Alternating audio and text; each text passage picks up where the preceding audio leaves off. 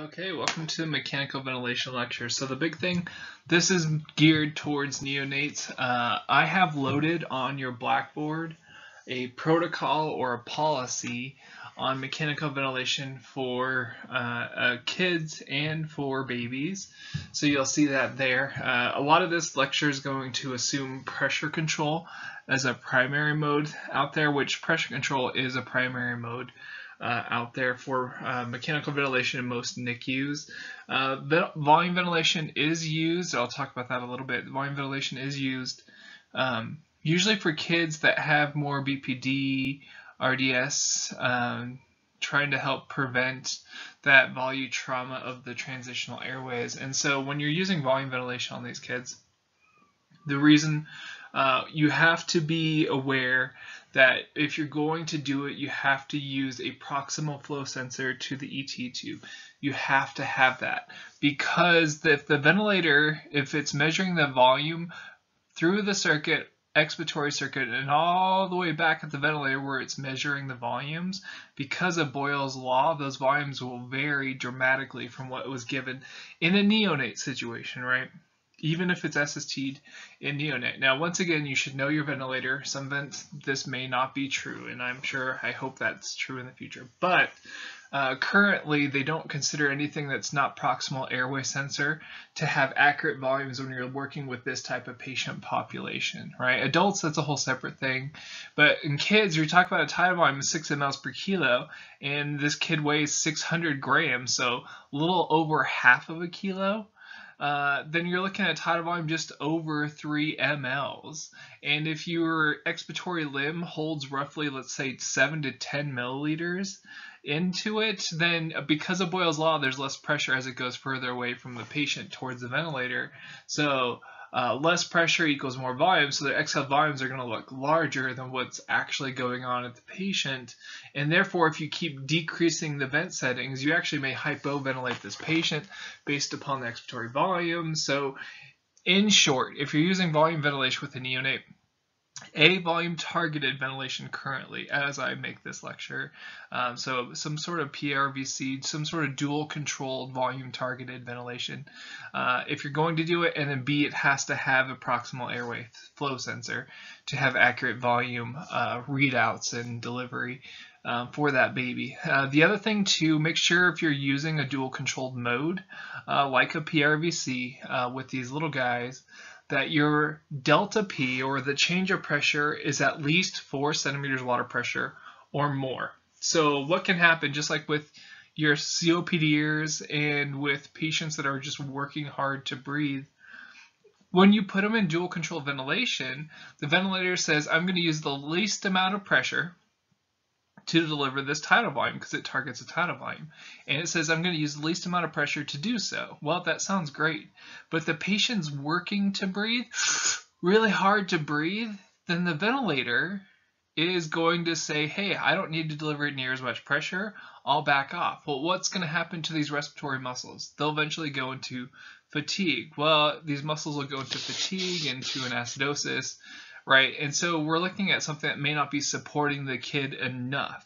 If their pressure support, or if the change of pressure is 4 or less. So we want to make sure it's either 4 or more when we're looking at a dual controlled mode of ventilation with volume ventilation. Remember, volume ventilation, you need a proximal airway sensor, and you need to make sure that you're a dual control, that you make sure that your delta P is also at least 4, otherwise they're working too hard. So most of this will be pressure ventilation. Pressure is pretty universal in NICUs. And like I said, more volume ventilation is usually safe for those BPD, PIE, RDS type kids situations, and we'll talk more and more about this.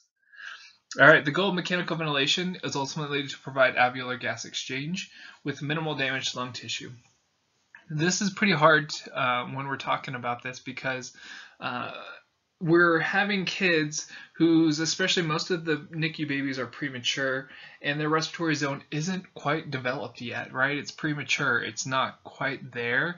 And so the surface area is very minimal, and what surface area they do have is very sensitive, very underdeveloped, very very prone to tearing and damage, right? They don't have that developed type 1 pneumocyte yet. It's really just poorly sensitive, frail tissue, and so they're even more prone to injury. That's why you never, as I make this video, it's pretty poor.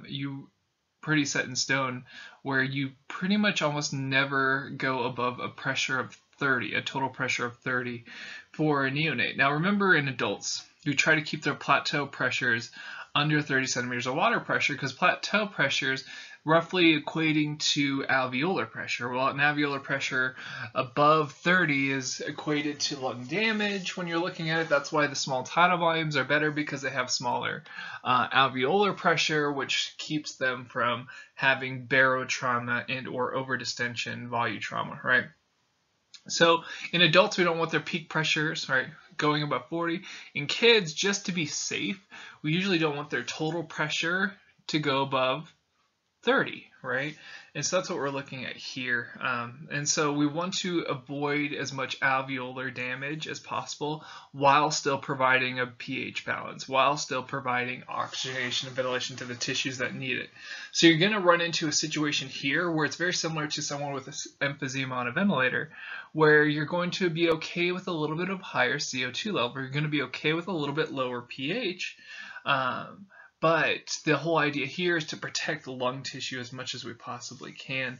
And the other thing here is to minimize interface with circulatory systems. That means their mean airway pressures, and that's something that we'll be looking at with the oxygen index equation as well. But the mean airway pressures is something we got to pay attention to, especially with their hemodynamics, right? Because the thoracic cage can be expanded with positive pressure ventilation, that means that we might be squishing when the lungs are being inflated. That might be squishing the vena cavas, which would then reduce preload to the heart, which would then reduce cardiac output, which would then cause a tachycardia, stress the heart out more, right? We're going to have all those issues. So that's something you just got to be prepared for and ready for, and that's why we have to alter our vent management in certain patients, especially with hemodynamic compromise. So let's look.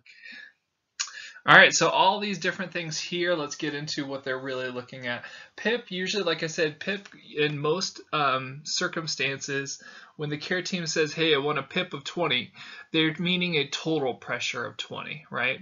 So that means you need to know your ventilator. So if your ventilator, you set a PEEP and then you set a PIP, you need to know if that PIP is the change of pressure or if that's the total pressure, and then you would subtract your total from your PEEP to get your change of pressure, right? So you need to know your ventilator. What does the ventilator manufacturer, the ventilator that you're working with, what does it do? Does it give you total pressure when you plug it in, or does it give you change of pressure? Because when they give you a setting of 20/5, then you need to make sure that that's the total pressure is 20, not 25/5, it's 20/5, right? So that's something that we'll be talking about here. Remember, we try to keep PIPs and total pressures below 30 if we can, and so that's something that we can really cause damage with or hypoventilate if we don't have those right settings. Mean airway pressure we'll talk about more in detail.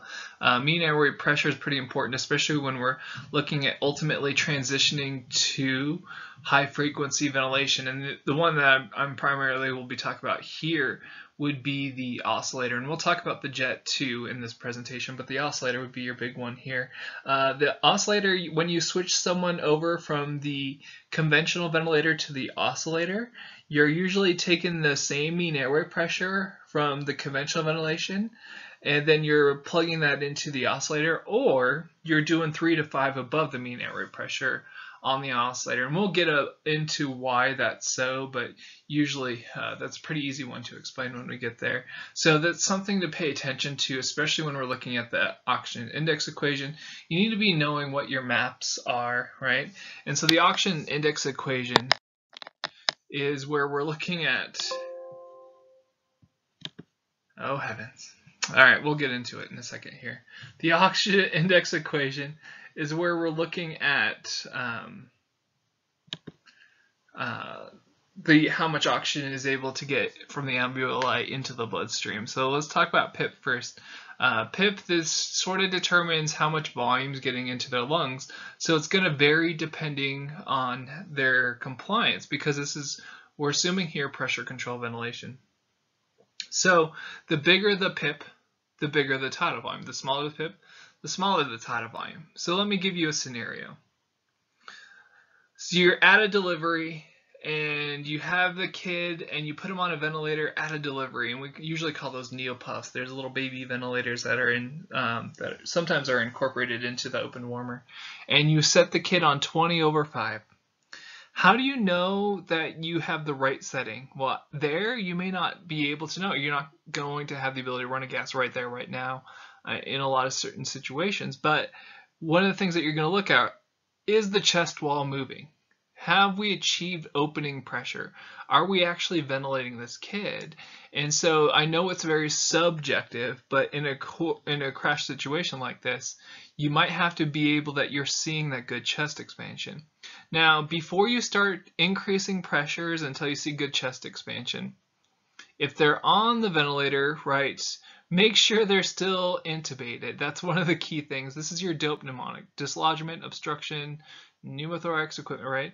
So make sure that that's all going well. If they're not intubated, this is where you do your Mr. SOPA or Miss OPA from NRP, right? So this is not until you hit to the P part of Mr. SOPA or Miss OPA, not until you hit that P part do you increase pressure. You got to make sure their head's positioned right, their suction, so on and so forth. So this is everything that you're looking at here. So if you see chest expansions start to diminish, it could be something like a plug. It could be something like they were accidentally extubated, which can happen very easily in this patient population. So use your clinical judgment here, right? Use your end tidal, use your judgment here instead of just going and ramping up the pressure to start off with, just because you don't see good chest expansion. That might be a very poor move when all they needed was a suction, or their ET tube had come out, and so now we just need to reintubate them, right? So initially you're going to set it for chest expansion, and then we're still going to make sure it's safe. We're not going to set it for 45/5, right? So we're going to make sure that we get just enough to sort of see some chest expansion, and then we'll get an ABG as soon as we can. So chest expansion, usually around 16 to 20 for your total pressure should be enough. Now, the more premature they are, the higher the PIP you might need. So that's what it says here. Poor lung compliance equals increased PIP for chest expansion. Because they're premature, because their respiratory zone is so underdeveloped, it's going to take a lot more pressure to open up what lung tissue they do have, because the tissue, remember, is closer together, and that's Laplace's law, right? The tissue is closer together, it's more likely to collapse, that surface tension is higher, and so because of Laplace's law, they're going to require a higher PIP initially, just to overcome that critical opening pressure. So we might have to go higher. We might have to go 25/5. We might have to go 28/5, especially for those premature, because their lung compliance can be very, very poor because their surface area is low to begin with.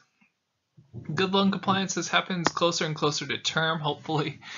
This means we don't need nearly as much PIP to get their chest to move in and out. This is a good thing. That means we're doing okay here. And so understand, especially if you give a kid surfactant replacement therapy, do you need that same 28/5 that you were using beforehand? I would hope not, and I would hope that you're titrating, especially after you do a therapeutic procedure like surfactant replacement therapy, to make sure that we have the right amount of pressure going into that kid's lungs. Because if we leave them on that same 28/5 when they had very, very poor lung compliance, then we could easily now be causing a ventilator-induced lung injury. We could be causing barotrauma, right? Talk about pressure. There it is. So this is something that we have to be very sensitive to. Now, if this kid was in volume ventilation, would we have to worry about changing their tidal volumes Absolutely not, right? Because we're going to give them a volume protective target, right? We're going to give them a 6 ml per kilo tidal volume. We're going to give them a lung protective tidal volume to begin with, so we won't have to worry about titrating settings besides oxygenation settings afterwards. So pay attention to your mode. If this kid's in volume targeted ventilation and it's a safe tidal volume, then we don't have to change that. Their mean airway pressure may be reduced, which is great, but we have to be aware that if they're in pressure targeted ventilation or pressure controlled ventilation, or as the NBRC calls it, the time cycled, or pressure regulated time cycled, all that business. But we got to be aware of what's going on with our intervention and if we need to take action afterwards to avoid lung injury. Like I said, most of the time when they say, I want a PIP of this, they're not talking about a pressure support or delta P. They're talking about total pressure. Mean airway pressure. So this is mean airway pressure, not mean arterial pressure when we're talking about it here. So mean airway pressure, and here's the fun equation down here. Enjoy that one. I won't make you guys calculate that one, but there it is for your complete knowledge in the program.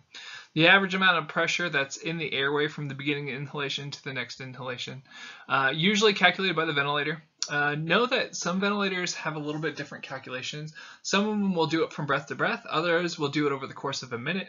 So just be aware of that. So if you are switching a kid from conventional to an oscillator where you're using the map setting or the maps that they had from conventional to put that setting into the oscillator, make sure you just stare at the vent for a little while. Make sure you know if it's either a breath to breath or you know if it's a over the course of a minute and it changes, right? So be aware of that. So know your ventilator. So usually calculated by the ventilator, it should give you in one of the screens. Must carefully monitor. It's a powerful influence over oxygenation. So the oxygen index. So the oxygen index is MAP times FiO2 over PaO2. All right, and so this is times 100. All right, off to the side, which usually just means put your decimal over two spaces. So what we're looking at here is with the oxygen index equation, instead of looking at lung compliance, because here's the thing with lung compliance in these neonates is if we have a kid, and according to Hooke's law, if we start to reach over distension, their compliance will decrease. If we underdistend them, if we have more atelectasis, if we're not using enough mean airway pressure, then their compliance will also be low because of shearing trauma and Laplace's law. So Hooke's law if it's high, Laplace's law if it's low. So the lung compliance will be low in both over distension and under distension. So instead of looking at lung compliance to sort of see how healthy or sick the lungs are, I can use something like this to see how well my diffusion is across my alveolar capillary membrane. So I'm looking at the mean airway pressure, or how much pressure is pushing into the alveoli, and then I'm also looking at the concentration of oxygen. So here, if you want to imagine this dividing line, the numerator, denominator, right, as the alveolar capillary membrane, and your PaO2 is the vessel right there. You're trying to see how well oxygen gets from up here into here, right? And so that's what you're looking at. How well is their diffusion? So it's almost like a weird way of looking at a DLCO. How easy or hard is it to get from in the lungs, in the alveoli, to into their bloodstream? The higher the value, the more likely they are to have a lot of issues, right? So if they hit a value of 30 to 40, that's where we're looking at things like ECMO and high frequency if we haven't started it already, and nitric and all these other things that we would be looking at. So the higher the number, the worse off this patient is. And so the oxygen index is something that we use, and one of the primary things we have to look at, mean airway pressure. The more pressure, more FiO2 it takes. And if we're hardly getting any return, that sort of it's a different way of looking at a PF ratio, like we talk about with adult ARDS patients, right? Because the PF ratio you're looking at how easy it is to pretty much get across the membrane, right? PO2 to FiO2.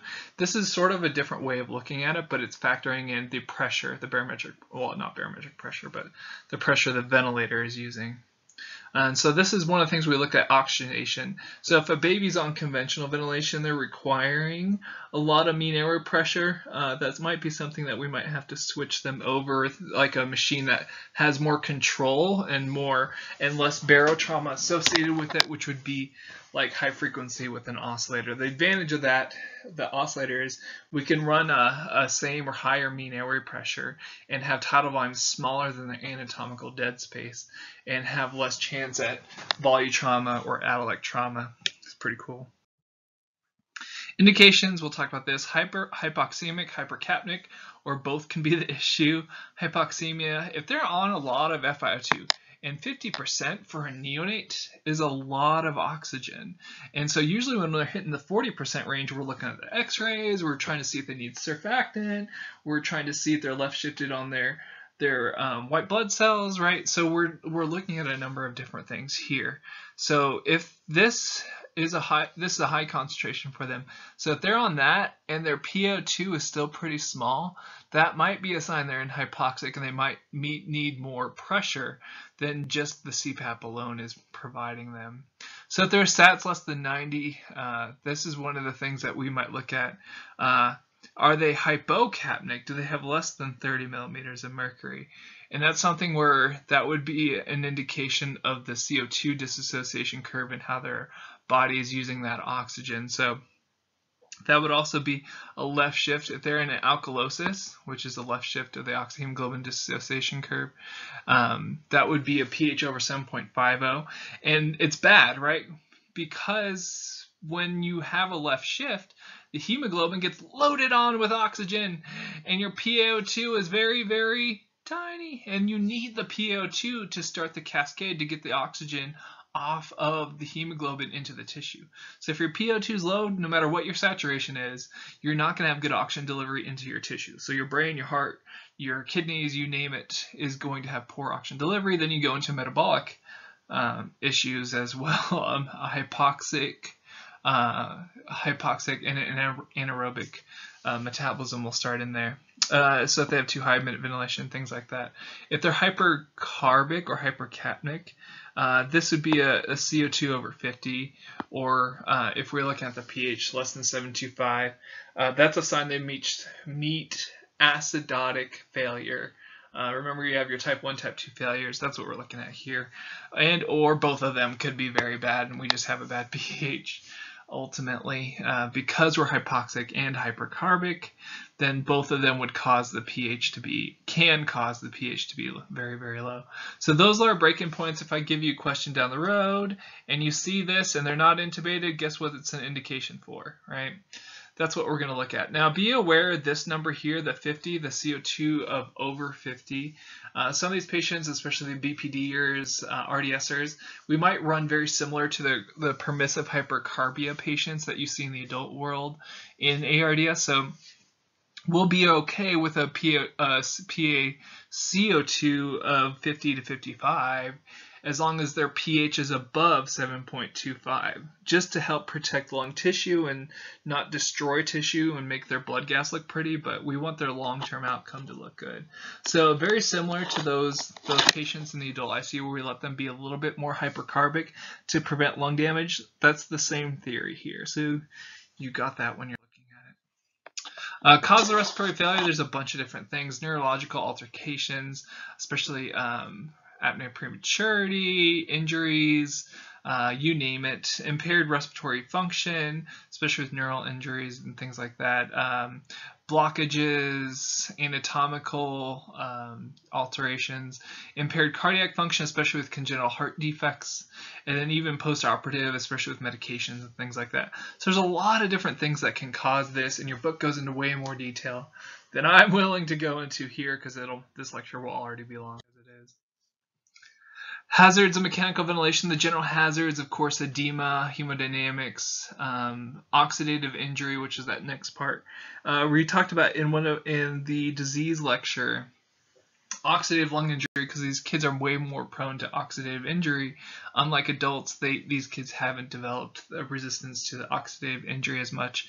And so that's one of the big things we have to look at, especially for prematures, because we're looking at retinopathy with prolonged high FiO2s, as well as O3, and having free radicals in their system and causing a lot of shutdowns, and also reducing surfactant production. Remember, high FiO2s reduce surfactant production, and high FiO2s also reduce the mucociliary escalator for airway clearance. So these kids are also more at risk for a pneumonia and things like that. So oxygen, we try to titrate them down as soon as possible. This is a very serious drug up in the neonates world, and so if we can get them to room air, we will, right? And you will have patients that you take care of up there that are on room air on the ventilator, and that's okay. The lower we can get that, the closer we can get to room air, and them be within their SAT range and their PO2 range, the better. Right, for the more premature kids. Now, the more term kids, we're okay with a little bit higher saturation, a little less likely to have oxidative injury. That's a whole separate situation, especially if we think a kid might have pulmonary hypertension and we don't have the ability to give like nitric or anything like that. That actually might be a therapeutic intervention for a kid that might have premature pulmonary hypertension, or primary pulmonary hypertension of the unit.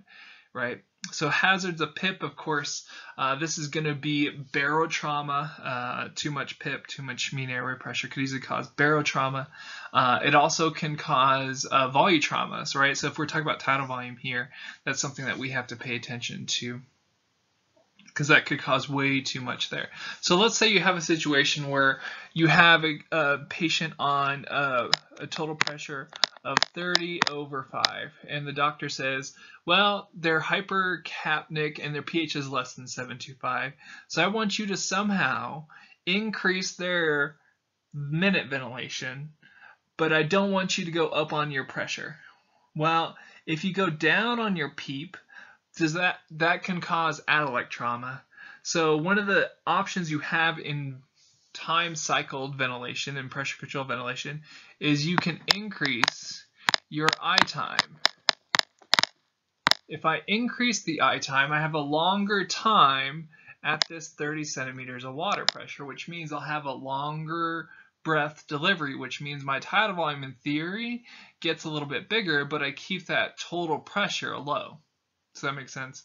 So a way to adjust your tidal volume in pressure control ventilation, if you do want to keep the same mean airway pressure, or keep the same PIP, would be to change your I time up or change your I time down. Understand when you do change your I time, it will change your mean airway pressure up or down. But if they don't want to change the PIP or PEEP setting, and they want to bigger tidal volume breath or more CO2, then I time would be where you would go. The respiratory rate, these kids breathe so fast and go over it unless they're paralyzed, that's usually not the first option on the board for a lot of these things. So hazards of PIP, barotrauma, volutrauma. Hazards of PEEP, of course, hemodynamics is going to be one of the big ones that we'll be looking at here, right? Especially if there's too much PEEP going on, you can cause that compression on the pulmonary capillaries and cause a dead space issue, as well as too much thoracic pressure and cause an issue on your vena cava, as well as too much thoracic pressure and back pressuring the superior vena cava, which back pressures the jugulars, which goes to the brain, right? And that's when we're looking at higher issues with PIPs, mean airway pressures. Higher pressures altogether on a mechanical ventilator for a neonate can ultimately lead to an issue with, or potential issue with intraventricular hemorrhage or a brain bleed. So we got to be very cautious of this. So this is a picture of an ARDS model. I know, an adult ARDS model, but this is sort of a very similar pathology in some ways. It's not exact, but similar pathologies, not the same etiologies by any means. But how many adults do you see with premature? Anyway, so when we're looking at this, you see all this cellular debris, all this pus, for lack of a better term, that gets created and finds its way into the respiratory zone. Well, this causes the AC membrane to then become very, very, very thick, right? Now we have a very thick AC membrane. And then our diffusion, our oxygen index gets worse because now we have hyaline membrane or scar tissue start to form. That's why they used to call RDS hyaline membrane disease, HMD, right? Because we're forming scar tissue, right?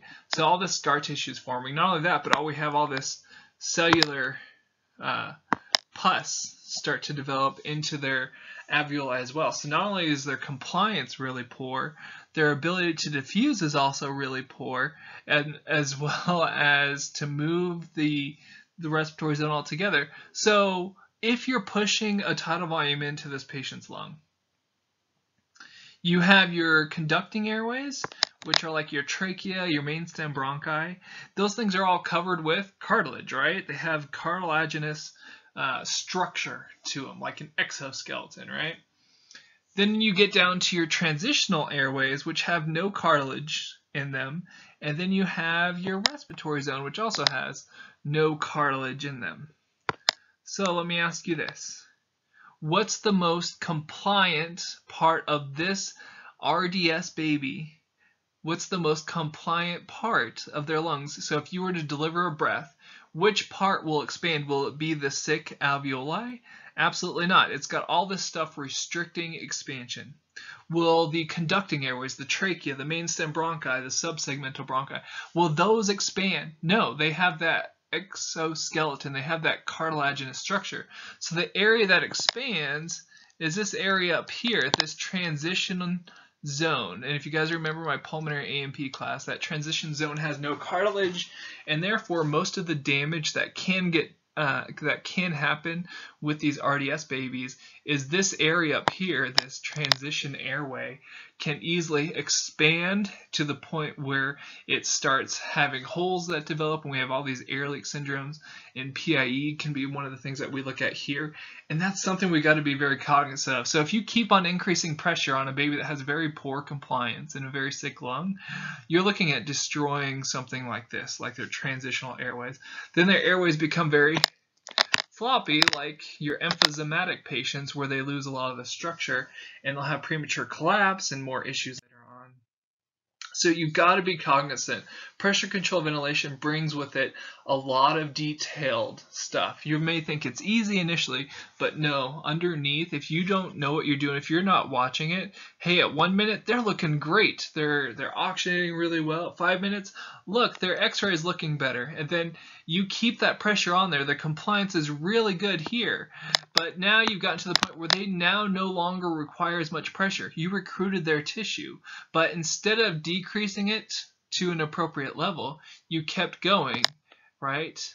And then that's when we're starting to see things like barotrauma or volutrauma. So I think it was Children's Hospital of Colorado did a study where they put lungs in a cast and they put lots of pressure in there to simulate barotrauma, and then they let other lungs next to it expand to simulate volutrauma, and they took histology samples and then they looked at hyaline membrane formation was most associated with volutrauma or overexpansion. And so that's why in those kids that are more RDS and BPDers and so on and so forth, you're looking at volume targeted ventilation to reduce that overexpansion, to control that. So that's something that you might have to look at, because if we just leave them in pressure control and we don't know what's going on with our patient, hey, you might come in and be like, oh, their compliance is getting worse, let's increase their pressure. Well, their compliance might be getting worse because now their lungs are more compliant or more stretchy to the point of Hooke's law, where it's like a balloon that's about ready to burst, right? If you blow up a balloon and the first couple breaths, super hard. The balloon is blowing up, easier, and you're about ready to blow the balloon to the point where it pops. What happens to how hard it is to blow in? It makes it really hard to blow in. So when you look at poor lung compliance, it could either be from overdistension or from underdistension. So that's why you need to be very, very careful. That's why volume ventilation in this situation would still be protective, because we're not doing too much volume, we're not doing too little volume. So that's something to be considering of when you have these neonates that are going into more of an RDS BPD. Lung compliance. That's what we were just talking about, lung compliance. We have a known pressure, and so we can look at moving pressure or dynamic compliance versus static compliance. Normal compliance on a neonate. Do you see this? Do you not see this, right?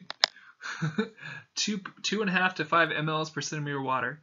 So on an adult non-intubated patient, normally you should be roughly about 80 to 100 milliliters per centimeter water pressure. Let's just say a vented patient, let's say normal for a vented patient is somewhere between 50 to 60 milliliters per centimeter water pressure, right? We'll cut that in half just for namesake for this conversation. Then when we look at a neonate, what do you notice? Extremely small or extremely low compliance. So their lungs are very stiff. And so when we're looking at this, they have very stiff lungs, and so this means the most compliant part of their airway is not their respiratory zone, it's not their primary or their conducting airways, it's their transition zone. So we need to be very gentle. By pushing more pressure into their lungs, you may not actually recruit alveoli. You might just be pushing open and distending the transition zone. Right? So in this case, doing a lung recruitment maneuver, pushing tons of mean airway pressure in there, may not actually recruit sick alveoli. It actually may cause more damage. So we got to be very careful with these kids, right? What was the goal when we started out with? We got to prevent lung damage with these little guys. They don't have much lung tissue to begin with in the premature situation, right? So the determinants of compliance are going to be the alveolar surface forces, that's the good old Laplace's law and Hooke's law, and then how elastic the tissue is. Remember, the elastance will increase as their lungs get sicker. So as we go into more of an RDS, it'll increase elasticity, which will then increase surface tension forces as well. Or surface tension forces will be increased as surfactant is deficient, right? So the more premature a kid is, the more surface forces or Laplace's law takes effect because they don't have that surfactant to reduce or to neutralize Laplace's law. So resistance or raw of the baby, very, very high. Notice a normal down here for these babies, 20 to 30 centimeters of water per liter per second. Huge. So on a spontaneously breathing adult, a normal is 0.5 to 1.5 centimeters of water per liter per second, right? As you get onto a ventilator, the raw can increase because now you're breathing through a straw. And so now we're looking at a raw between, let's just say 5 to 7 centimeters of water per liter per second. Well, look at the raw here. And what do you notice, right? This is Poiseuille's law, right?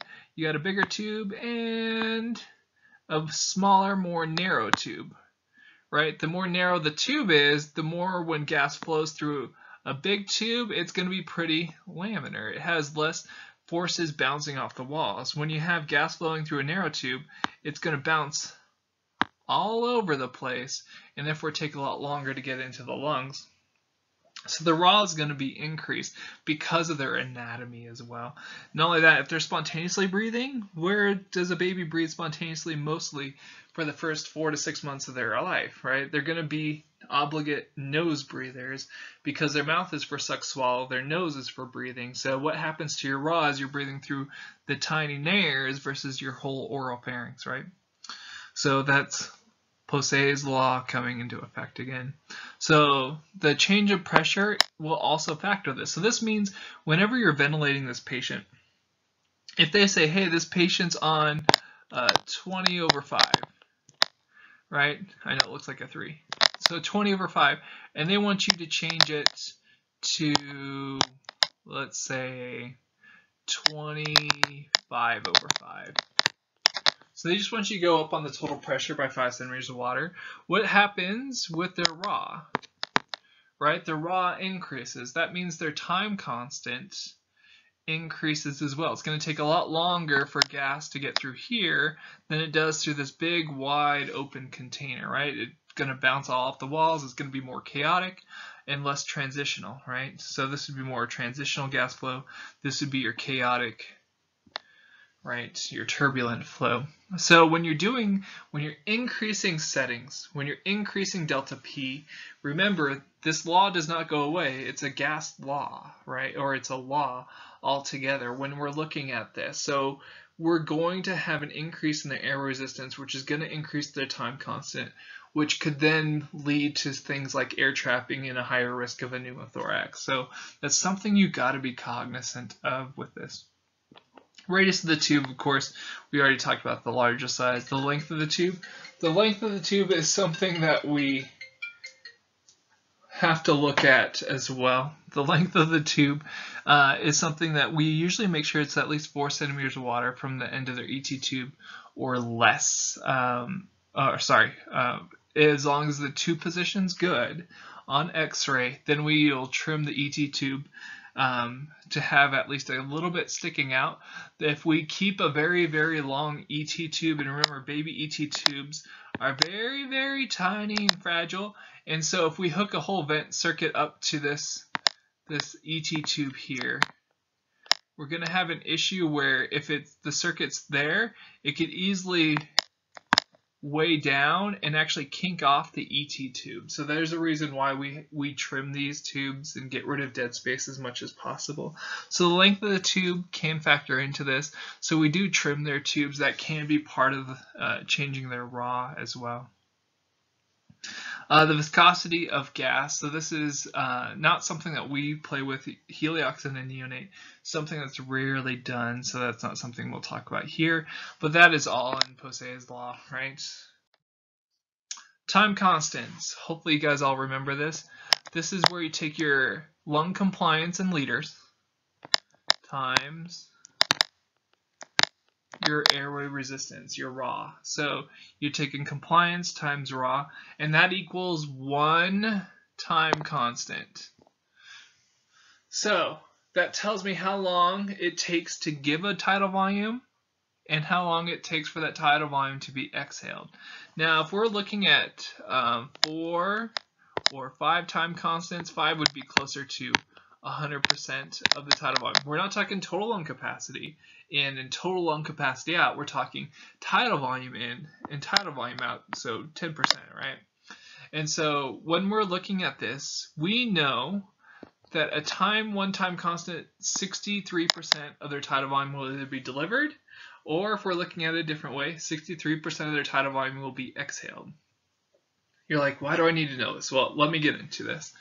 If I give a baby and I make sure that their I time, their inspiratory time, or their expiratory time is at least 3 time constants or more, so we're looking at 3, 4, or 5 time constants, then I know I reduce the chance for auto-PEEP. I reduce the chance for air trapping. I reduce those things because the tidal volume has then been fully delivered and fully exhaled. So there's less chance of CO2 retention and better ventilation, as well as less chance of an issue with a pneumothorax or barotrauma, right? You're like, okay, that's a pretty neat trick. So I take their compliance times raw, and then I take that value, because that's at 1 time constant. I take that value times 3 or times 4, and I make sure that my I time is at least that. There you go. So in the adult world, this also comes into play. Let's say you're running a mode of ventilation called APRV, right? And let's say you're running it with 0 PEEP. So, right, so this is your pressure scaler, right? And so if you're running 0 PEEP, on these patients, you have to make sure that they air trap. You have to make sure that they auto PEEP on purpose if you're running a PEEP of 0 on these APRV, the 0 PEEP method, right? So if you're running the 0 PEEP method here, you need to do your time constant. You could look at your flow waveform, and this gets subjective with the flow waveform, where you make sure it's 50 to 75% auto PEEPed on their flow waveform, right? So you want to make sure that the next breath is delivered before that flow returns back to baseline. So that's your auto PEEP section there. So there's one way of doing it. It's very subjective, and you would want to make sure it's at least 50 to 75% there. So this would be too little. Or you can actually do the math and know exactly how much you're going to auto PEEP.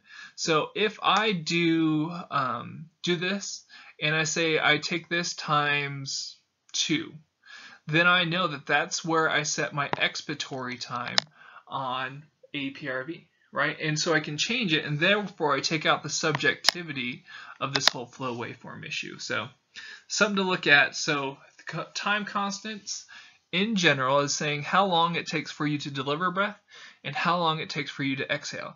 So there's two factors into here, right? Compliance and raw. So let's do the first one. So compliance. If I have a smaller container, right? So we'll assume this is a little shot glass here. Very, very small container. Does it take a long time to fill up this container?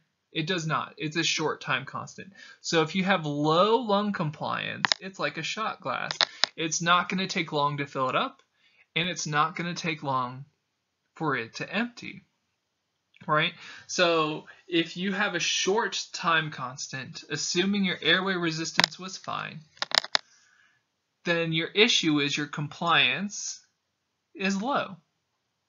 If I make this container really big, we got like the giant big gulp cup over here, we have a lot more container to fill.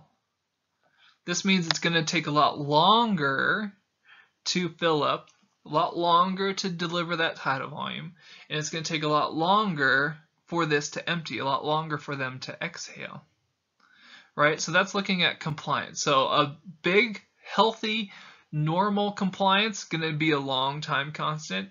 Very sick, restricted RDS type compliance, short time constant. All right, the other factor is airway resistance. So we have a baby over here with a 2.0 ET tube. So with a 2.0 ET tube, it's very, very small, and it's going to cause a lot of issues with, right, airway resistance because of turbulent flow. So now we upgrade them to a 2.5 ET tube, right? 2.5 ET tube. And when this happens, we have a little bit of a change to more transition flow. It still has some bouncing that goes off, but it's not near as much. So when this happens, we're going to have a lot better chance at a different time constant. So this one over here with the larger 2.5 ET tube on the right, it's going to have a lot shorter time to get in and a lot shorter time to get up because it spends less time bouncing off the walls and getting distracted, right? Bouncing laterally and all over the place. So big open airway, short time constant, right? It's like having a giant hose. Is it going to take a long time for that water to flow through there? Absolutely not, because it has no pressure that's sort of back pressuring it and keeping it from coming out at a normal speed. So when you're looking at that, you're going to have a short time constant with a larger hose and a long time constant with a smaller hose. So let's say a baby's having bronchospasm, or an adult's having bronchospasm, or laryngeal spasm, you name it. What's going to happen to their time constant? Well, it'll increase, right? Because it's going to take a lot longer for that chaotic flow to get delivered and a lot longer for that chaotic flow to get back out. So that's what we're looking at here with time constants. So it comes into place neonate through adult, so it does not go away, so get used to it. So 3 time constants or less, you're looking at auto peeping. 3 time constants or more, you're looking at more 100%, closer to 100% of tidal volume delivery and or tidal volume exhaling, so better ventilation that way. So time constants, important. I think they're important. I never knew what they were until I started using it more and more in clinical practice. Modes of ventilation, volume control. It's very rare we're actually using volume control here. Usually we're using volume targeted ventilation, which in theory, if you go into it, is more of a pressure control. But when we're doing volume targeted ventilation or dual control ventilation, we can either use it in SIMV or in assist control or continuous, right? So when you're looking at this, most of your neonates will be in some version of SIMV, and a lot of times they just call it IMV in the NICU. So the S stood for synchronization. And so when you're looking at this, since the normal neonate respiratory rate is anywhere between 30 and 60, super fast, and the synchronization was meant to see, okay, you have the breath, and then, oh, they just took a spontaneous breath. Okay, that's fine. I just gave them pressure-supported breath. And then now the breath has been delivered. Okay. And then now they trigger a breath over here, and it was about to be when another timed breath was going to be. So they triggered, and now it's going to give her that synchronized. It synchronized that spontaneous trigger over here with an assisted breath. Well, in the kid, they're breathing so fast that synchronization part really is not as used as much because of how fast that they're breathing. So usually they'll call it IMV. They mean SIMV. As far as the vent mode goes, you're using the SIMV mode, even though the S part really isn't being utilized here. So SIMV or CMV, assist control. There's a debate about there. They might be moving more towards assist control. That's a whole separate thing that we can talk about later. But because they breathe so fast, there is the worry about air stacking, right? And so that's the advantage of SIMV, is it can help avoid air stacking, right? Breath stacking. Because those little spontaneous breaths, that means they're short, they're a sine wave pattern. They're usually going to be less likely to cause that back pressuring of the lung tissue. And so that's why SIMV, for the small, quick, spontaneous baby breaths in the middle of a tachypnea or even a normal respiratory rate, less likely to build up higher mean airway pressure, less likely to cause thoracic issues, hemodynamic issues, brain bleed issues, like the less issues we have there.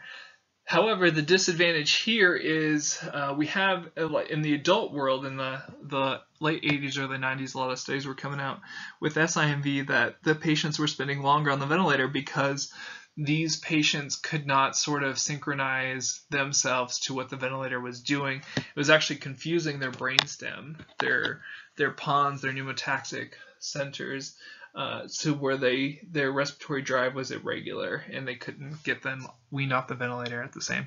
I don't know how valid that is or how well those studies were done, but you're still looking at the possibility of going to assist control or a continuous mode where all the breaths are the same volume or the same pressure, instead of SIMV where you get both spontaneous and assisted breaths. So most of the time you'll see IMV out there with these because they breathe so fast.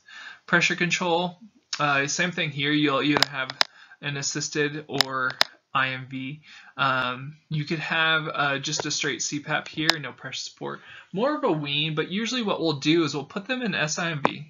Right, we'll put them in SIMV, and then once we get them down to like a respiratory rate of 10 or less, we'll draw a gas, we'll look at their x-rays, we'll do a whole thing.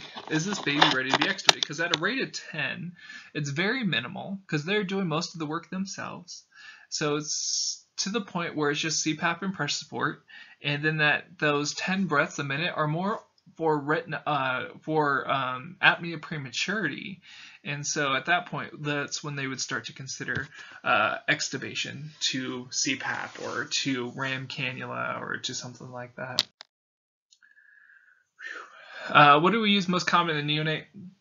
Pressure control, like I said, pressure control, especially if we don't have proximal airway flow sensors. There's still hospitals out there, even level 3 NICUs, that don't have proximal airway sensors. And so that's something that you would be then using pressure control for these little babies, right? So time cycle, pressure limited, the inspiration stops when we hit the I time.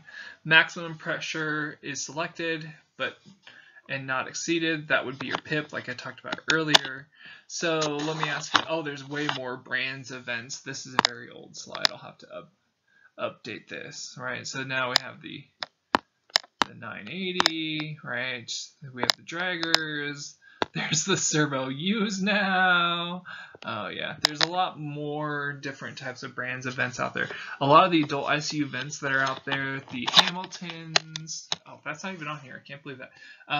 There's so much more vents out there that do neonate through adult now. It used to be you have these little baby birds. That's what they were called. You can Google image that.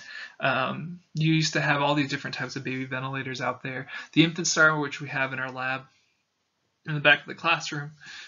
So there's all these other vents that were just neonate only. So now we have adult vents that can do neonate through adult, which is kind of cool. So that way our vent fleet is uniform, at least as much as it can be.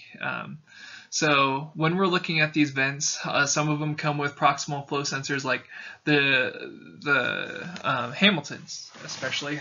All of them come with a proximal flow sensor. So you don't have to worry about that with volume ventilation versus pressure. But if you're looking at something like the PB840 at least did not come with a proximal flow sensor. So you do need to know what vent you're using and what its capabilities are for neonates. So if you do not know, use pressure control. Hopefully you know, especially if you're working in that area. Picture of an old 840, traditional 840. Be kind to this. This was the modern stuff when I started. Oh, the dragger. So this is one of the vents I used when I started. Here you actually have to set a flow. It had volume guarantee on it. It did have a proximal flow sensor. The advantage of this guy was, and look at those waveforms, amazing. The advantage of this guy, there was a lot of advantages to this guy. It doesn't look nearly as fancy as the 840 does, but smaller size, looks a lot less intimidating to family as well, even though it's a smaller size. It looks like it's a lot less going on and a lot less complication. So I liked the aesthetics of a smaller looking ventilator next to the bedside as far as that goes. But there's a bunch of different ones out there. Of course, these are all older pictures, but enjoy some respiratory history. All right, CPAP.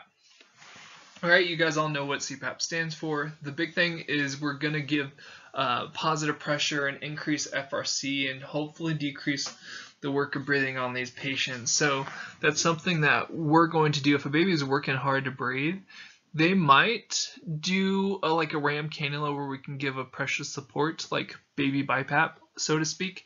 But a lot of times if they're working hard, they might just need, they have that Laplace's law going on where their airways are collapsed, especially if their X-ray shows GGOs. They have ground glass opacities or atelectasis or poor expansion on their X-ray. Or let's say they have a PDA that's causing pulmonary edema, right? That's where you would give more CPAP, right? So that's what you're looking at here, that CPAP. All these are some of the older ones, but they're out there. People are still using these guys. So just got to know what you're using at your facility. Unfortunately, we won't be able to play with any of our CPAPs or even bubble CPAPs that are in our lab.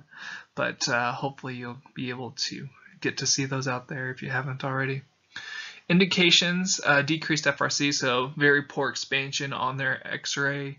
Obviously, we're not going to make a baby go into a body box and do an FRC and a vital capacity and all that stuff. So there would be radiological evidence of poor volume expansion, right? Airway collapse, of course, that would be on X-ray. Weaning from the ventilator, where we're taking them down to an SIMV rate of 10 or 8 and...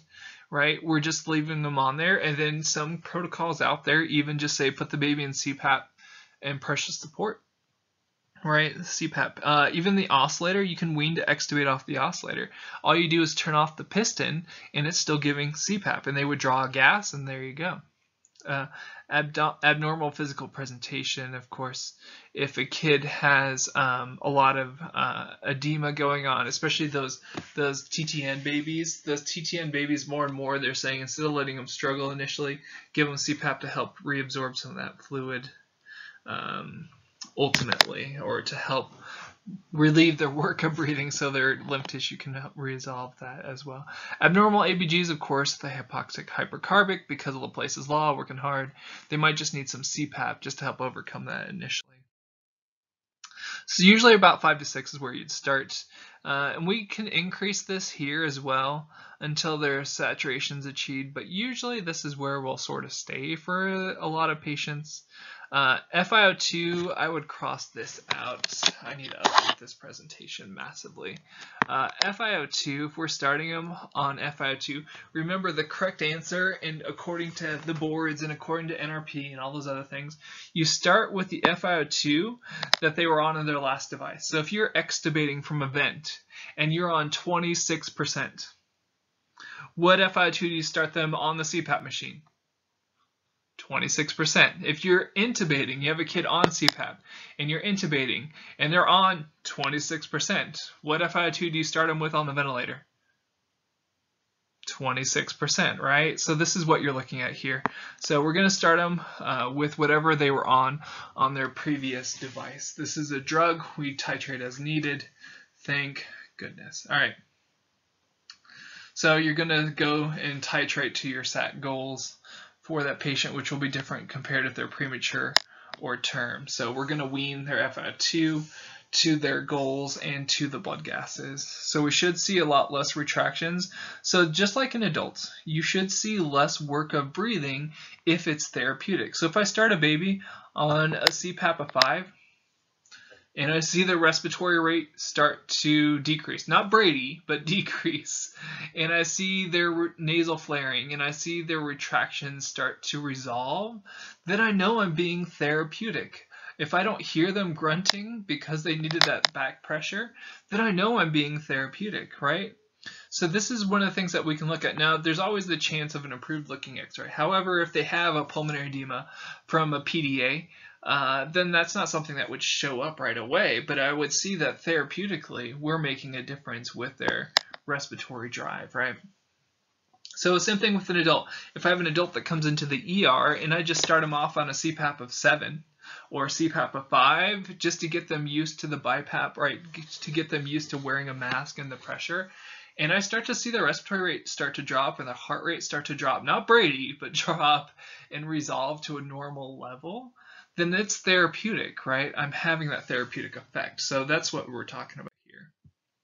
So failure of CPAP, if their PO2 is really low and they're on a lot of oxygen, yeah, we're going to go ahead and have to intubate them. So I'd remember this for the final, of course.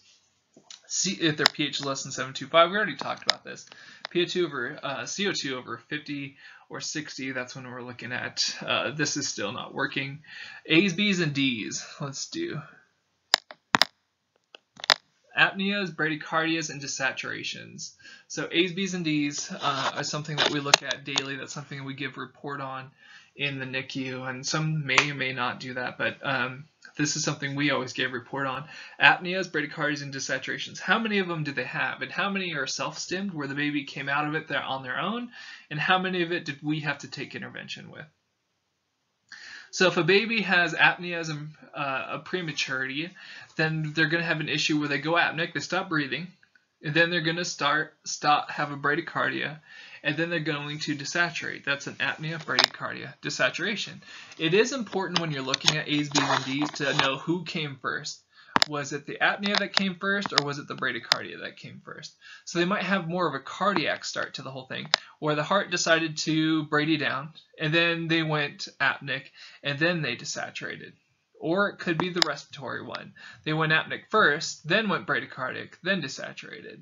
So it's good to know who's causing the issues when you're looking at this situation. Nevertheless, the treatment for A's, B's, and D's is going to be methylxanthine, right? So that'll be your caffeine citrate, as well as giving them some sort of positive pressure airway stimulation. Well, that's CPAP. So if they still have a large number of A's, B's, and D's, especially ones that we have to stimulate out of them, that might be failure of CPAP. We might have to go more towards a ram cannula non-invasive ventilation with by pressure two pressure level settings, and or go ahead and intubate. So that's something that we will be looking at as well. Hazards of CPAP, of course, decreased pulmonary blood flow from overdistension, of course, if we have too much of it. Decreased venous return, right? That's all that overdistension. Increased ICPs, we talked about that with the jugulars draining blood back into the thoracic cage. So remember, every time you make an increase in your ventilator mean airway pressure or CPAP or any type of respiratory pressure that increases thoracic pressure, it can easily back pressure the veins into the brain or reduce vein drainage from the brain, and therefore have a higher risk of an intracranial pressure going up, which on these babies can be very bad in the very premature babies. Can also cause things like a pneumothorax, very bad, especially with these babies, because what do you know about their chest wall? Very, very compliant chest wall, right? Do they have a rigid rib cage? No, the rib cage is very flexible. So that means the rib cage won't restrict the lungs from hyperinflation. On an adult, that is a safety mechanism. It's not the primary safety mechanism, but it is a safety mechanism that the rib cage can restrict the lungs from expanding and therefore prevent a pneumothorax. So these guys are a higher chance for spontaneous pneumothorax, as well as a pneumothorax that's given by a mechanical device. Gastric distension, especially with CPAP and non-invasive, even in your adults, gastric distension is a possibility. So it's one of the things that they were tying it down to necrotizing enterocolitis for a while, was those babies tended to be on CPAP for a longer time. Now there's a whole area of debate there, and so I won't go into it, but for a while there they were associating it heavily with non-invasive because it, in theory, it was distending the gut and causing issues with the gut as well. But gastric distension is a big thing. They won't have enough room for the milk or the nutrition in their stomach. They'll have a lot of back pressure there. They'll have higher residuals. And then they'll be less likely to get nutrition. And remember, nutrition, next to safe ventilating practices, is going to be one of the best things to help with alveolar development and repairing bad lung tissue. So something you got to be careful about. Nasal obstruction, of course, boogers that can be dried out. I had a couple of kids where they were deciding they had increased A's, B's, and D's, and they were looking at going to more invasive ventilation, and all I would do was suck out their nose, and they'd have some thick boogers up there. And sure enough, they were fine after that, because now they're getting the pressure. They were on nasal CPAP. So they just had dried out. Even though we're using humidity and all that stuff, it can happen. Necrosis, of course, especially with the nasal prongs, corrosion of the septums, all those things were big deals. And so we had a protocol where we'd have to switch between the nasal prongs and the nasal mask to avoid this. And you need to make sure there's no blanching. That's the biggest thing I can recommend to you. There's no blanching around the nose or the nares or the septum. That should help avoid. Contraindications to CPAP, upper airway abnormalities, choanal atresia, the first one I can think of, right? Their nasal cavities completely closed off. Putting them on nasal CPAP, probably not going to do much for them. So things like that you got to be aware of. Any air leak syndromes like PIE, that could obviously make that situation worse because now you're adding more pressure, and that could easily cause issues there. A CDH, congenital diaphragmatic hernia. This is actually one of those patients where you will not follow NRP directly. If you know this kid is a congenital diaphragmatic hernia in front of you, like you are highly suspecting it, and they're in respiratory distress, which most of them will be, you will intubate them before you will give them the 30 to 40 seconds of non-invasive. Right, so if you're looking at your NRP algorithm, you have to usually give them 30 to 40 seconds of non-invasive, and then you would intubate them. On these kids, because of the risk of gastric distension, you do not give them CPAP, you do not give them non-invasive, you bypass that area, and you would directly intubate to avoid gastric issues. Weaning these patients, underlying processes improved. So the apneas, brady's, and desaturations, the A's, B's, and D's. So a kid will be on CPAP, and they might be on CPAP for just, let's say they were a C-section kid with transient tachypnea, right, TTN, baby. So they might just be, their transient tachypnea, their fetal lung fluid is now reabsorbed mostly, and so now they can come off of it, right?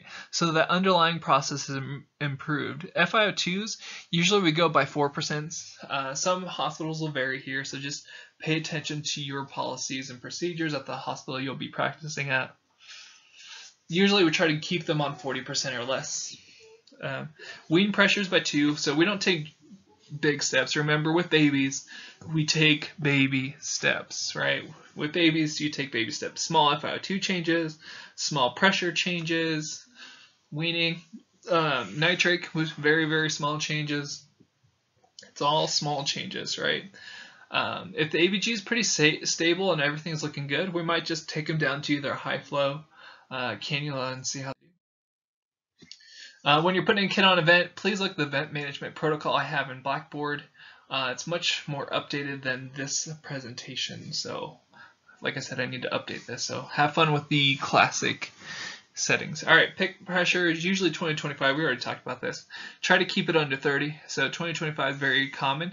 The more premature they are, the higher you'll have to go because the compliance is lower. Solely just for chest rise, we talked about this. This is more at delivery, not just you're in the NICU and you don't see good chest rise, increase the pressure. No, you're going to auscultate. You're going to make sure that there's not something else like they're slightly extubated, or they have a mucus plug, right?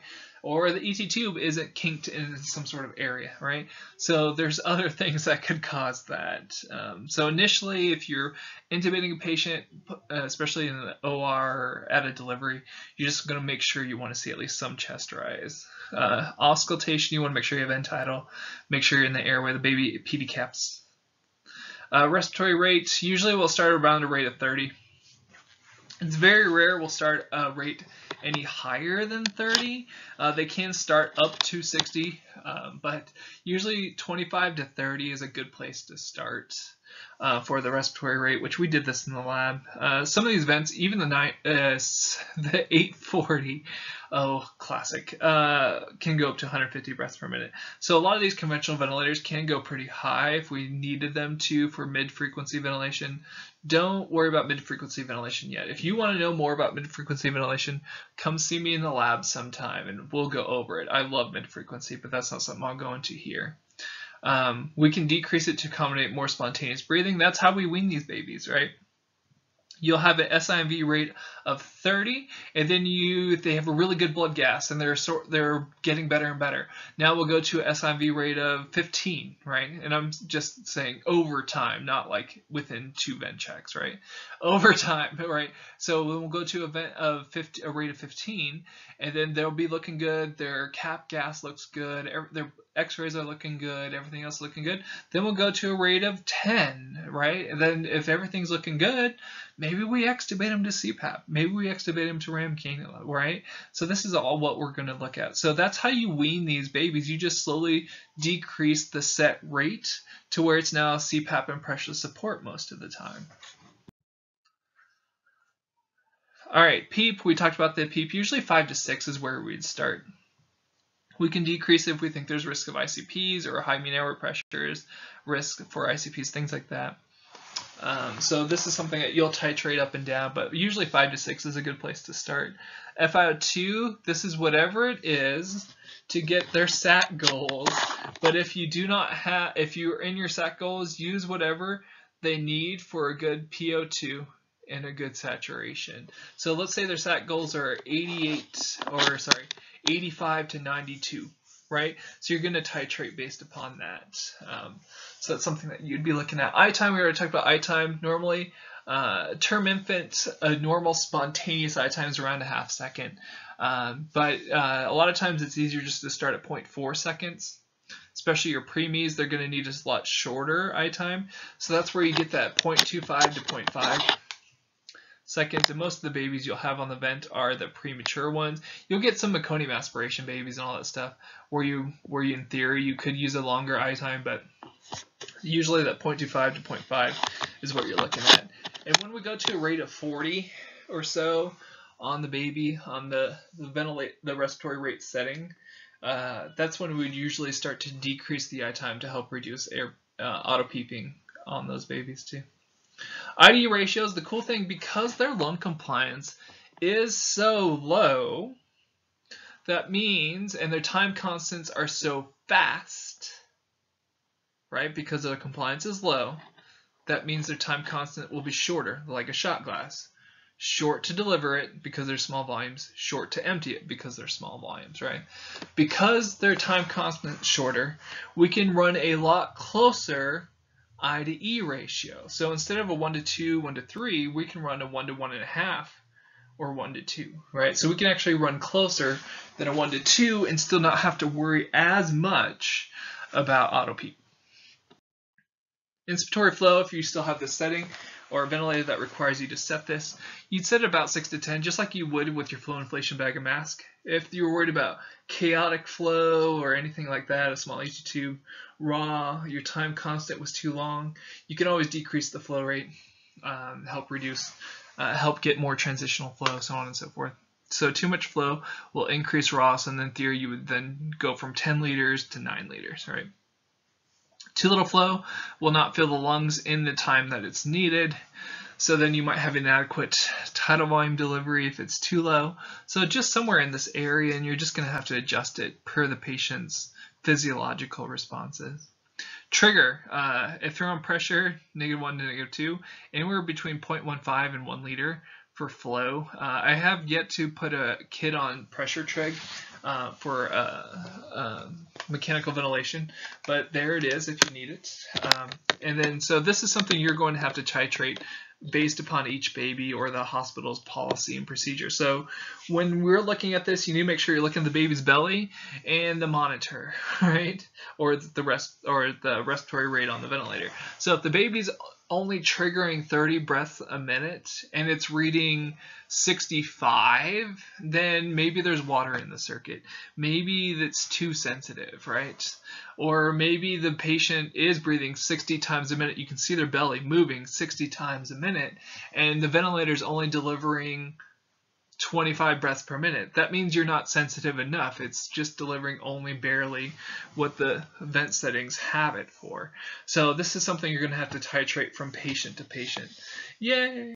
Just like alarms, right? And we already talked about alarms in the lab, so I won't spend time here talking about alarms. But right, for each individual patient, you're going to have to set those alarms differently, right? A term meconium aspiration, 4,000 gram baby, it's going to be way different than a baby that weighs 525 grams, right?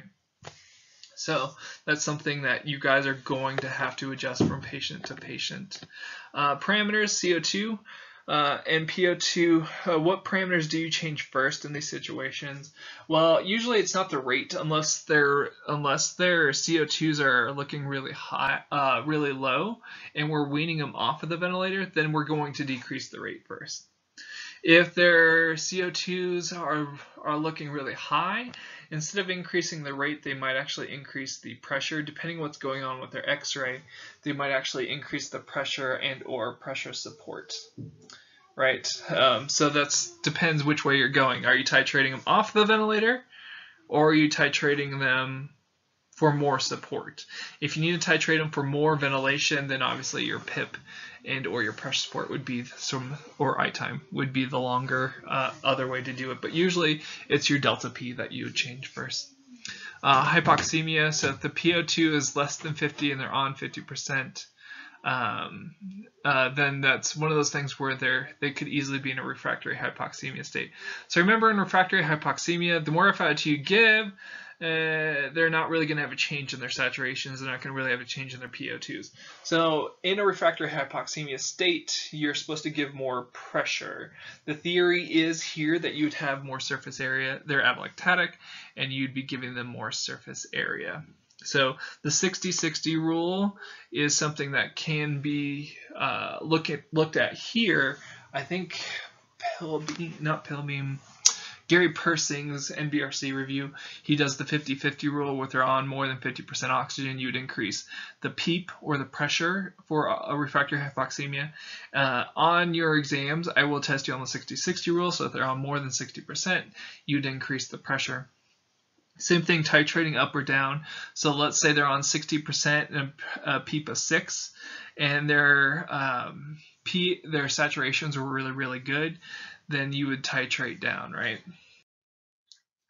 Weaning, diseases resolved, that's one of the big things. Make sure like their TTN is resolved, or whatever it is resolved. Their RDS has been, they're able to be on minimum settings. FiO2 less than 40%, yes, it's very rare we would extubate on anything over 40%. PO2 should be good and stable, so should their saturations. PEEPs, like I said, baby steps. Babies on a ventilator, take baby steps. Usually we'll take it to a PEEP of 5 or CPAP of 5. Decrease PIP until it's down to a minimal change. So we're looking at a delta P where change of pressure of around 5 to 10, right? So it's like having an adult patient on a CPAP of 5 and a pressure support of 5 to 10, right? So something minimal there. So decrease the respiratory rate because we're assuming SIMV here, right? So if we're assuming SIMV, that means the lower the respiratory rate, the more it looks like a spontaneous wean or spontaneous breathing trial. Remember, this is something we go slow with. We got to look at their blood sugars, we got to look at their nutrition, right? All that stuff before we do this. We got to make sure we fit them for whatever gear they're going to wear, whether it's a RAM cannula, make sure we get the right size and all the gear in the room, right? So this is a slow process. Extubation is not an emergent procedure, so make sure if there's any scheduled C-sections or anything like that going on, that those are all taken care of or anything like that, because if you extubate and the baby doesn't do well, it can be a long time period between extubation and reintubation and getting them restabilized. So this is something you got to make sure you have time to do if it's a controlled extubation. It's not something I would do in the middle of things, right? Now, extubation, if it's accidental, that's a whole separate story. But if we're planning on extubating this baby, we're going to hold the feeds. They might already start caffeine on the baby. Remember, that's to help with apnea prematurity. They're going to have a lot less airway stimulation now that there's something stuck in their air. Not something stuck in their airway, right? So we might start them on CPAP or RAM cannula, where we can give them a set rate and a PIP and a PEEP, right? So it's like baby BiPAP, so to speak. And we're just going to monitor them pretty closely. Sometimes we put some stuff over the top of their, not their lip, but over the septum area and over the top, the pendulum in that area, to help protect their skin and avoid any issues of skin breakdown from the CPAP or the prongs or anything like that. High frequency ventilation. Whew, we made it here. This is something that we're looking at for these patients that have very, very sick, very hard to ventilate lung tissue. So the more premature they are, the more likely they are that their respiratory zone isn't very developed yet, and it's going to take extreme vent settings to keep a good acid-base balance on them. So why high-frequency ventilation? Well, it's going to help reduce the peak to valley that tidal volume or pressure control ventilation does. Because remember, when we're walking on normal legs, it's great, it works fine. Let's say I have a broken tib fib on my right leg and I'm walking. That broken tib fib, every time I step on that right leg, will get worse and worse and worse. So if we have sick lung tissue and we ventilate it normally, it can actually cause the tissue to get worse and more damage can happen. So high frequency ventilation is a way to almost, for that metaphor, put a cast or to stabilize that bone, right? Or to stabilize the lung tissue so it doesn't have as much peak to valley. So the tidal volumes, instead of being a normal anatomical tidal volume, now they're smaller than your anatomical dead space. We have extremely small tidal volumes, and we're just leaving the lungs sort of in a recruited state. And that will allow for the lungs to heal and or reduce trauma while the lungs are in a sick state. So the idea here is to be very, very gentle with their ventilation. So a lot of NICUs have a quick trigger to put a kid on high frequency, and that's okay with me personally, but that's a whole anecdotal thing, right? So bad ventilation, these pressures can be, when you put it, just like path will always go the path of least resistance, flow will always go the path of least resistance. So when we put these kids on a ventilator, all that gas flow, all that tidal volume delivery, it's just going to go to those compliant areas, which is usually the transition zone, and just destroy it. And so that's why high frequency can be more gentle ventilation for these kids and reduce volume trauma and reduce barotrauma. So distal airways rather than the alveoli is the most compliant part of this. And this is what we're showing you here, where that transition zone, right? Here we have the respiratory zone.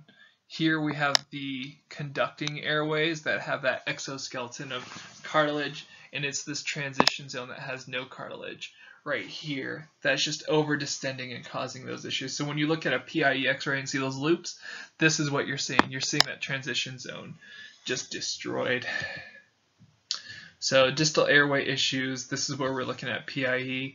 And air leak syndromes like PIE. So what can eventually happen to this tissue if it over distends? It can pop a hole, right? And cause a pneumothorax and pneumomediastinum and pneumopericardium, right? So it causes a lot of damage ultimately. So high frequency ventilation, it's a respiratory rate over 150 breaths a minute. This was a board exam question, even for the adult critical care specialist exam. So even if you plan on never working with kids, and you want your adult critical care specialist credential, this was one of the questions, right? So you're looking at 1 hertz being 60 breaths or cycles per minute. So the reason why they call them cycles, and we're looking at hertz here, with an oscillator, it is one of the only ventilators out there where the breath is being delivered and sucked back out. Delivered, sucked back out. Delivered, sucked back out. So it has both positive and negative sort of oscillations. So that's where it has that drum on it that pushes, pulls, pushes, pulls, pushes, pulls. And so that's why it's called a cycle. So you set your respiratory rate in hertz. So if I set a rate of 5 hertz, that would be 300 breaths per minute, right? So that's what you're looking at here is 60 cycles or breaths per minute when you're looking at this. So they're going to ask you what's their respiratory rate if they're on a hertz of 3. So on and so forth. Low pressures, that's one of the big advantages of it, is it helps reduce pressures in the transition zone, right, where you've seen this distended alveoli and then this atelectatic area, and so it's this area here that got distended.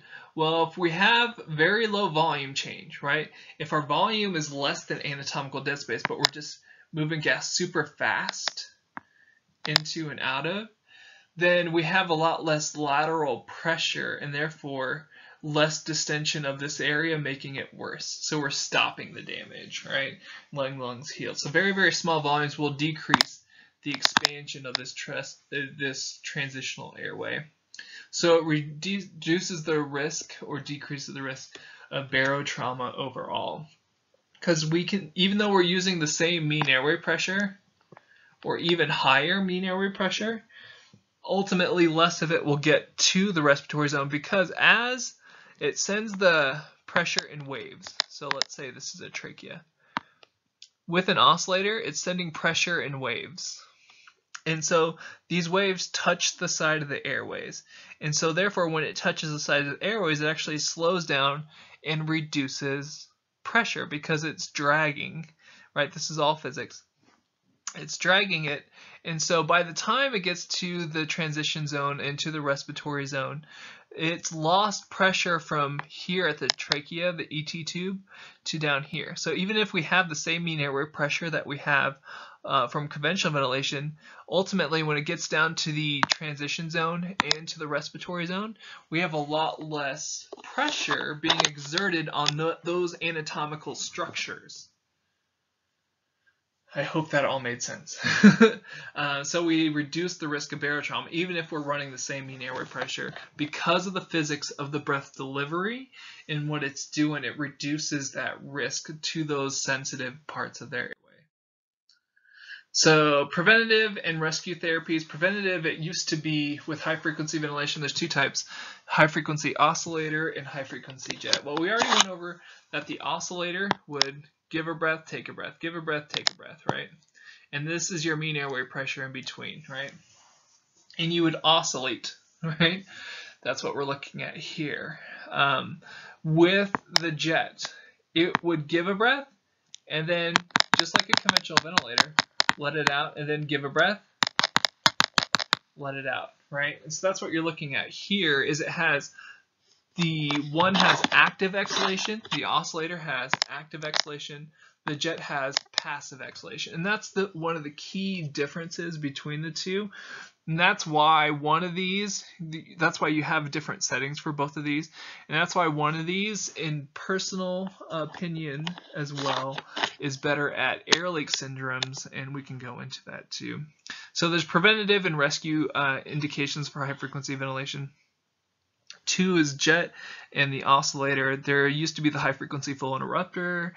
There's a couple other devices that were out there, but those are the 2 primary ones currently. So they high frequency oscillation and high frequency jet ventilation. So preventative says this baby's x-ray is looking poor, or we know this kid has a hypoplastic left lung, or we know that they have some sort of issue, not left heart, hypoplastic left lung, or something like that's going on. We know that they have something that can cause a lot of lung damage.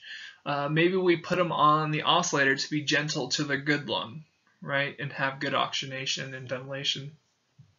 Or, so we were preventive. We didn't wait till they failed conventional. We just went ahead and put them on it because we know it can ultimately avoid damage to the tissue. There's rescue, of course. The baby goes into RDS. They have a high FiO2 requirements. Congenital diaphragmatic hernia, that's something we already talked about too. They have that very, very small, usually left lung, so that right lung could easily get destroyed, and it has high oxygen requirements, so we can put them on it.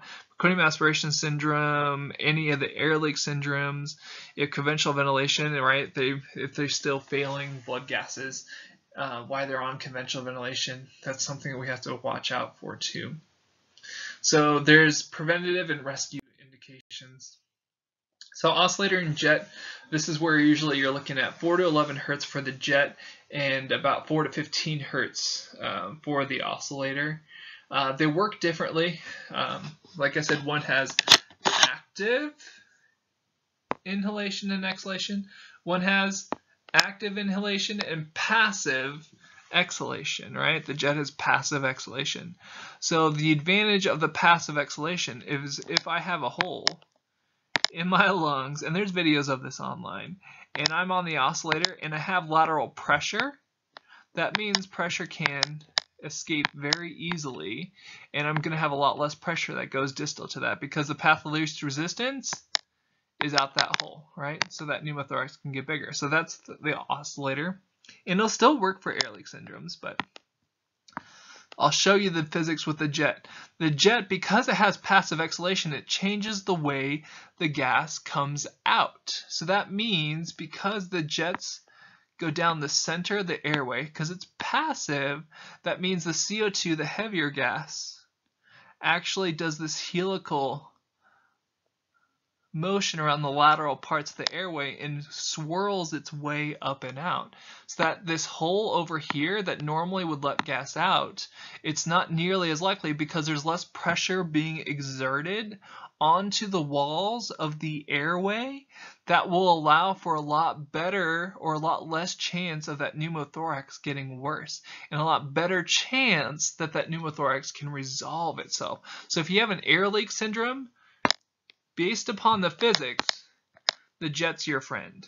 So pneumothorax, pneumo anything, PIE, if your facility runs it. If not, the oscillator can still work. You just got to know that pressure there. The other advantage that a jet has, right, I showed you this drawing, is it doesn't require near as much pressure to get down to the respiratory zone. Remember, it's going down the center of the airway. And then the lateral walls, that's that CO2. So we're not losing pressure on the walls of the airway. So if we have a kid that's hemodynamically unstable, so we have a kid that's hypotensive, we're going to have a lot less lateral airway pressure with a jet than an oscillator. So the jet is actually more effective or more hemodynamically friendly in that situation. So if you had to pick between the two, and a kid had very low hemodynamics, in theory, the jet would actually have a lot better hemodynamics with it compared to the oscillator. All right, the oscillator. 1991 is when it was officially approved. 98 for the adults. Duke was the big one that did the adult oscillator study. So these are your settings. You set the mean airway pressure, which you use the same or a little bit higher, 3 to 5 centimeters above your mean airway pressure from conventional vent settings. Your delta P, also known as your amplitude, right? So this is also known as amplitudes. They might say go up on their amplitude, right? These are equivalent terms. Hertz is your respiratory rate. Remember, for every 1 hertz, it's 60 cycles per minute. So you might change like a half hertz or a whole hertz, and you're looking at a change of 30 to 60 breaths per minute. So it's a pretty big change. Flow, if they're really premature and they have a good website, this is the Care Fusion that makes the oscillator. The flow, usually you do 10 to 12 liters a minute. If they're a very, very small baby, let's say they're less than 1,000 grams. If they're a bigger baby, you might do closer to 20 liters per minute. If you're running this on a PICU kid and you have the 3100B, you can be running 30 to 40 liters a minute. So it depends on the size of your baby, how much bias flow, which is this guy over here, how much bias flow you're going to use. So up here is your mean airway pressure setting. Over here is your amplitude or your hertz, or sorry, your amplitude or your delta P. Your hertz is the bottom part there. Your flow, we already talked about, is this guy over here. It's set by a Thorpe tube that's over there. And then your I time, and it's an I time percent, is set right here in the middle. So this is your I time percent. And you're going to always set it at 33%. So the I time percent, that's a 1:2 IDE ratio if you're doing the math. There is a chance if someone's hypercarbic on the oscillator that they might increase it closer to 50% or 1:1 ratio. It makes the ventilation, it makes the lungs wiggle even more and therefore can enhance CO2 removal. So that's something that you would be looking at there. So an I time percent of 33% is what you would traditionally set. That's the last setting that we would typically change. Usually if a kid was acidotic, we'll change the amplitude. If we change the amplitude as much as we can, then we might go down on the hertz. And then the flow, as long as we have an appropriate flow setting, usually we don't change that. The I time in theory would be the third thing we can change to get more CO2 removal. So you'd increase the I time for CO2 removal. You would decrease the respiratory rate, and we'll talk about that, for CO2 removal, or you would increase the amplitude for CO2 removal. Now I will put this little caveat here.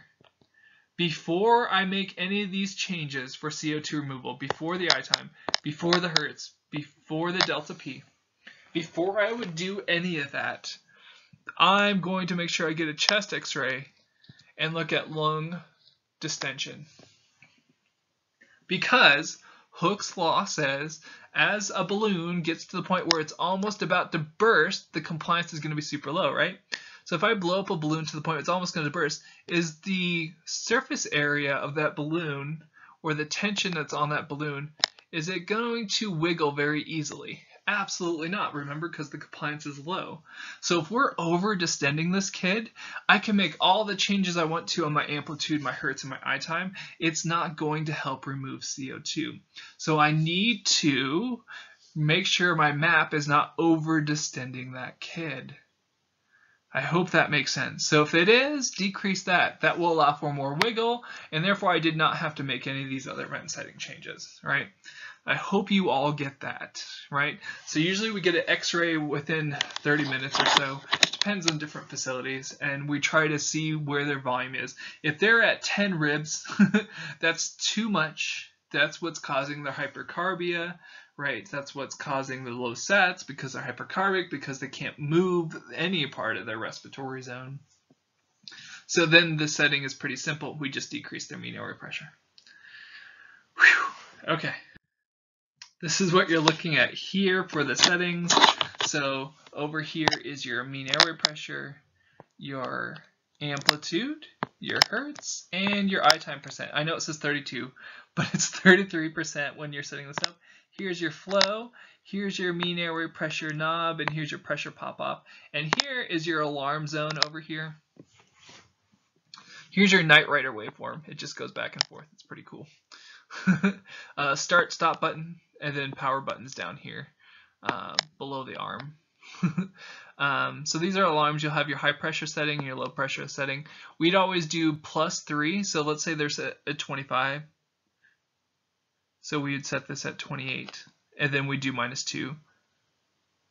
So that would be 23. So we do +3 -2 for the alarm settings. And so this is the ever important alarm silence button. Everybody's RT's favorite button. And then this one this button would stop the drum. that would move back and forth. So if we wanted to listen to heart sounds, you can't listen to heart sounds unless you stop this guy from going, and they would still get the CPAP from the bias flow. So you press that button to stop the drum, and so you can listen to heart sounds or anything, or belly sounds, right, for gastric sounds, and then you press it again to start back up again. So this is your piston centering thing, and there is usually a knob down here on the 3100A, which is your neonate oscillator, and you have to adjust the piston. So where this waveform that's moving back and forth like this, you have to adjust it. So if it's only moving back and forth and it's over to the side, or let's say it's moving back and forth, it's over to the other side, then that means the piston's off center and they could have uneven ventilation. So we need to make sure it's centered, so you'd use a little dial to center it. Your FiO2, where's your FiO2? Do you guys see it? You don't, because it's the blender over here, right? And then they have the fancy readout. So the FiO2 is actually on the side of the darn machine. It's pretty interesting. This whole thing is run by a 9-volt battery on the back for the display. It's pretty fun to play with and use overall. The jet ventilator. This thing is amazing. So the oscillator is its own standalone device. You take them off the conventional ventilator and you put them on the oscillator. The jet goes in line with your current ventilator. Now I think Drager has it where the oscillator is an integral setting, but it's not FDA approved in the US yet. So they would be on the Drager and you would just sort of press a button or go into a screen and it would switch over to oscillator without having to switch the whole machine out. Nice. We'll see how it goes if it gets FDA approved in the US.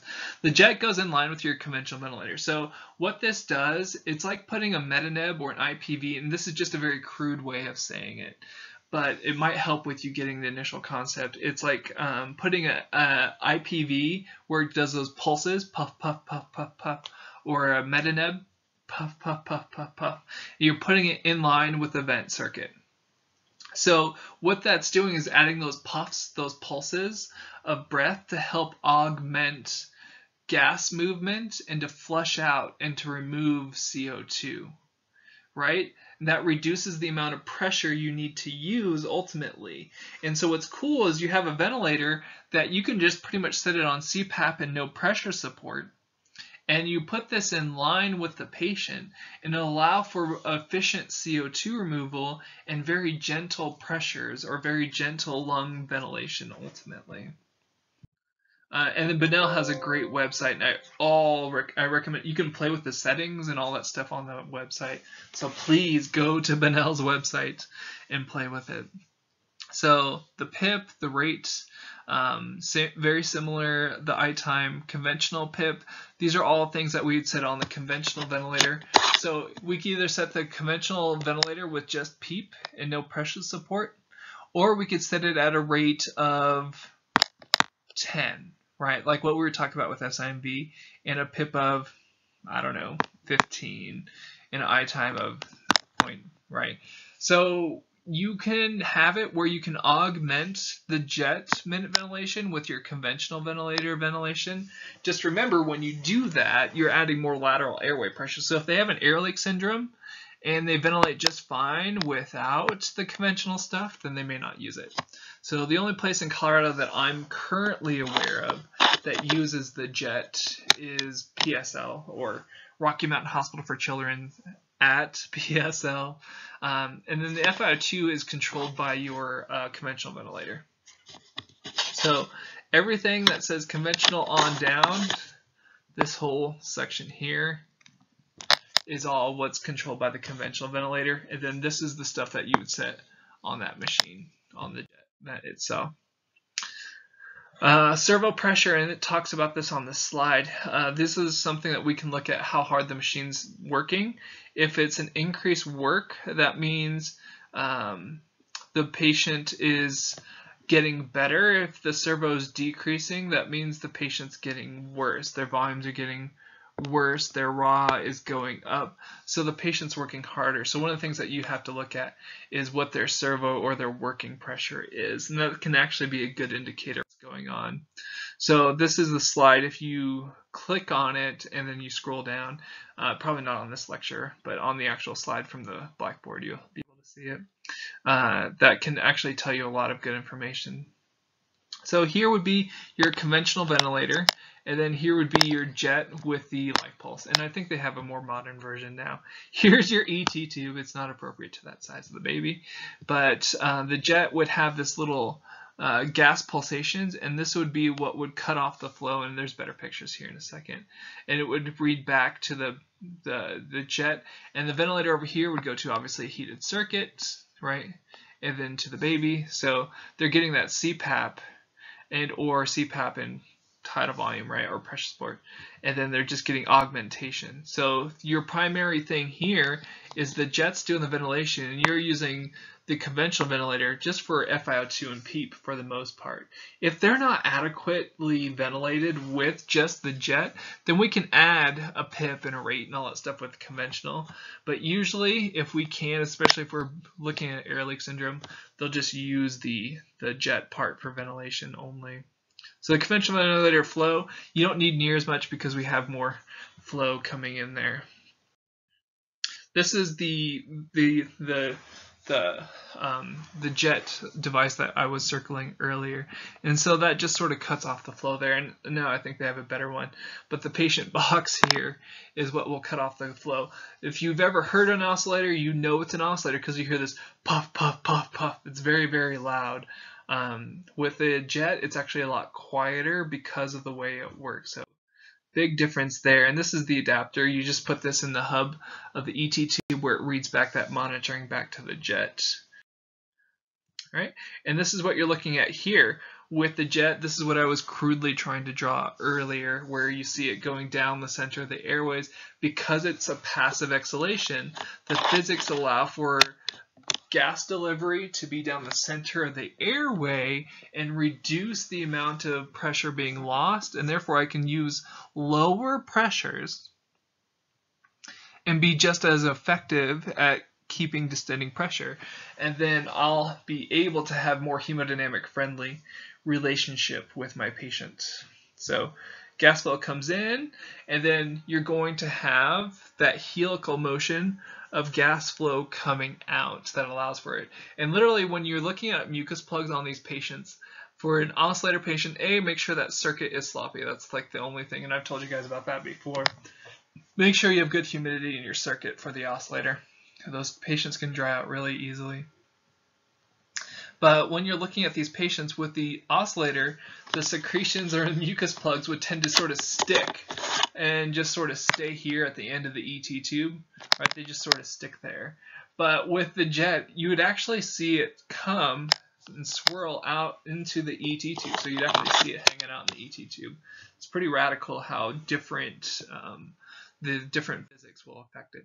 So the oscillator helps prevent air leaks, but it's no more effective than conventional ventilation at helping resolve an air leak. So if you do have a kid that has a pneumo this or a pneumo that, it doesn't matter. As far as the evidence goes, it says you're not necessarily justified in switching them over to high frequency, because it's something that you're used gentle ventilation to prevent it, not to fix it, right? So it's no more effective than conventional ventilation at fixing a pneumothorax, ultimately.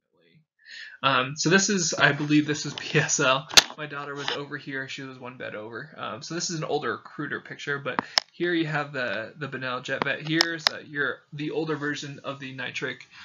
Here's the Christmas tree of IV pumps, and here's the ventilator, right? And so you can see this kid's an open warmer. What do you see down here? You see that chest tube, right? So this kid has a pneumo, and so that's something that they can use to help with those kids. So for vent management, if you need to remove CO2, you would increase amplitude, or you would decrease the hertz. If you need to increase oxygenation, you would either increase the MAP or increase the FiO2. So the MAP, this depends on where they're at on their chest x-ray. If they're at 6 ribs expanded, does it make any sense to go up on their FiO2? Absolutely not. We're going to increase the mean airway pressure. If they have good expansion on their chest x-ray, then we're going to increase FiO2. So the amplitude, that's the change of pressure. So increasing it's like increasing your tidal volume. So why do I say decreasing the hertz? So here we have a situation where I have a very fast respiratory rate and a very slow respiratory rate. So the CO2 is what gets removed during each of these breaths, because remember, it's an active on both inhalation and exhalation. So I have a shorter time constant to get rid of carbonic acid, to get rid of CO2. Shorter time. If I decrease my hertz, then I have a longer time constant, a longer time period to get rid of even more CO2. So on this machine, if I decrease the hertz, right, then that means I'll have better CO2 removal for that patient. That's why if the kid's acidotic, instead of going up on their amplitude, they might actually say, hey, go down on their hertz. I hope that makes sense. Right? That's because there's more space or more time to get rid of that CO2. On a jet, you could either, if you're trying to get rid of CO2, you can increase the jet PIP, right? Or you can, if you are also using conventional ventilator PIP, you could, or let's say you're using just the jet PIP, then you can go up on the jet PIP. If your jet PIP isn't working and they don't want to go up anymore on that, then they can add conventional ventilation breaths with PIP and PEEP and with PIP and rate and all that stuff. Of course, on your conventional ventilator, if you're having oxygenation issues, the jet's not going to be able to, doesn't have those settings, so you just adjust your PEEP and FiO2 on the conventional ventilator.